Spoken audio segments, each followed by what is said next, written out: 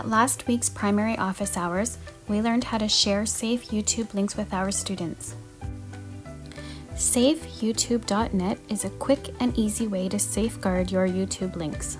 When you give students access to a regular YouTube link, they will also have access to the comment bank that accompanies the video.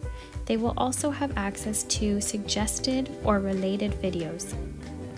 These additional items could lead to inappropriate content or adult content that your students will be distracted by or stumble upon.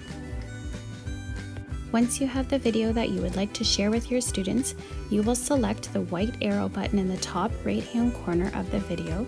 You will then select Copy Link. With the link that you have copied, you will paste it into the box to generate your safe YouTube link. Once you select Generate Link, this is how the new safe YouTube link will appear. You are now ready to copy that link and share it with your students. If you would like to preview what it will look like when your students open the safe YouTube link, click Go to Safe View. As you can see, the view is student-friendly, and it helps students to focus on the learning that you have selected for them.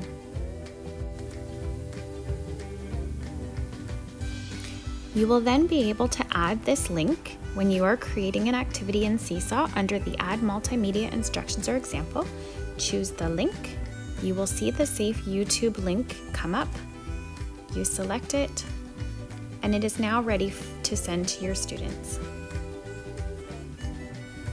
If you would like to send this link to your students through your Bitmoji virtual classroom, you will select the object you would like to link it to, select Insert Link, paste it into the link box, select the check mark.